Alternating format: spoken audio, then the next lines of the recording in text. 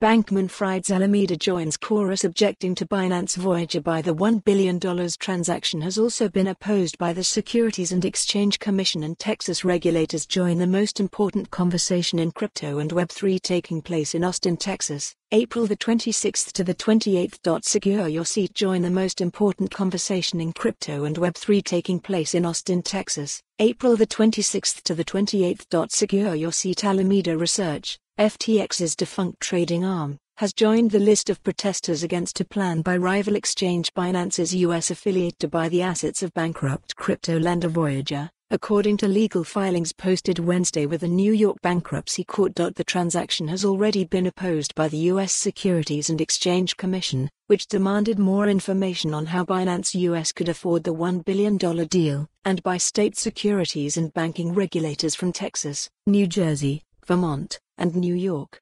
The U.S. trustee, an office within the Department of Justice, also objected, writing, "Given Voyager's recent unpleasant experience with FTX US, the court should not countenance their attempt to rush headlong into another asset purchase agreement without sufficient evidence of due diligence and without affording parties in interest a full and fair opportunity for due deliberation."